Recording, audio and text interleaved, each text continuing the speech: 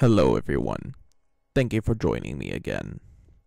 Today, we will be discussing one of the strangest fish in the oceans, the oarfish. The oarfish may well be the longest species of fish.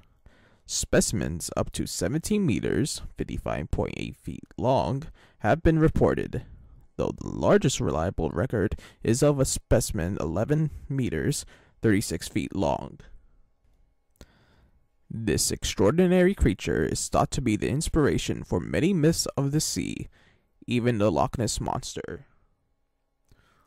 Oarfish are most often encountered washed up on land. Sightings of live individuals are rare. Two recent accounts suggest that the fish maintains a vertical position in the water, propelling itself slowly with rippling movements of the dorsal fin, which runs the length of the entire body. The long ribbon-like pelvic fins, meanwhile, are held out to the sides as stabilizers. Oarfish have no teeth, and instead of scales, their skin is covered in a fine coating of guanine, the material that gives all fish their silvering color. Identification. Enormously long body is laterally flattened, silvery in color, with dark bluish-gray markings. The fins are crimson. First dozen or so rays of the long fringe dorsal fin form a spectacular crest. Each of the pelvic fins comprise of a single soft ray.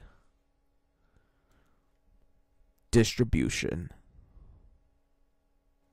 Recorded in Atlantic Ocean and Mediterranean Sea, also in Indo-Pacific waters and Eastern Pacific Ocean. Habitat.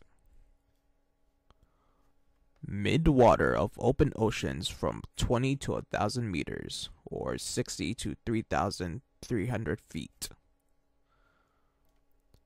Food. Pelagic crustaceans, small fish, and squid. Size. May exceed 11 meters, 36 feet in length. Breeding. Oviparous. Larvae known from surface waters. Status. Not listed by the IUCN. Thank you for joining me again, and I hope you learned a lot more about the oarfish.